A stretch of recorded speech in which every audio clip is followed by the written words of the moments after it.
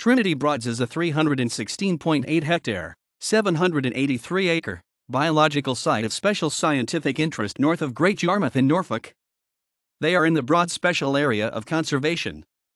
They are also part of the Broads National Park in Norfolk, England, comprising 5 broads in total.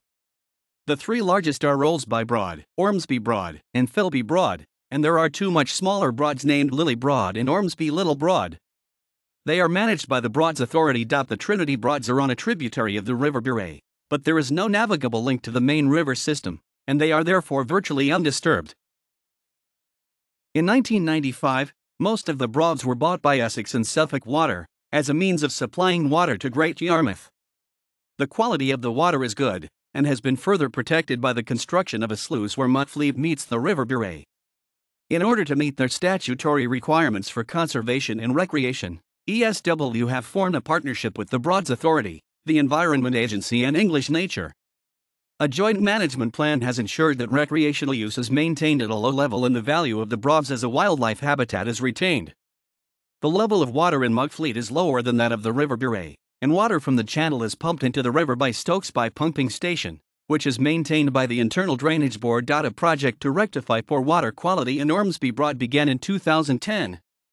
Costing £120,000 over 3 years, the project involves pumping mud from the bottom of the lake. The mud is rich in nutrients, as a result of agricultural runoff, and removing it increases the capacity of the lake to store water, which is extracted as drinking water, as well as providing better habitat for reed beds at the edges of the lake. 12 lagoons were prepared to hold the mud until it dried, but initial archaeological investigation of the site for the lagoons revealed the presence of a Middle Bronze Age field system, the first such system found to the east of the Cambridgeshire Fens. The start of pumping was delayed while the site was investigated. Pumping began in March 2010, but was delayed again when live ammunition was sucked up in the mud and became trapped in the pumps. By mid-May, pumping had to stop due to the rapid growth of aquatic plants.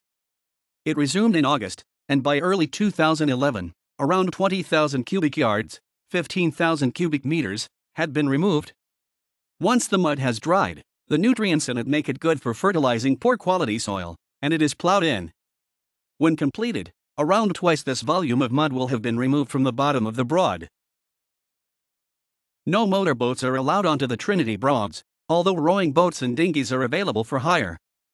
Mudfleet, which connects the Broads to the River Bure, is too shallow even for such craft. Besides sailing, the Broads are also very popular with anglers. Recently, new facilities for disabled people have been created, including a special platform for anglers in wheelchairs. Ormesby Little Broad is used for sailing model yachts, and the Norfolk Model Yacht Club have an arrangement with Essex and Suffolk Water, which allows them to use the Broad for this purpose once a month.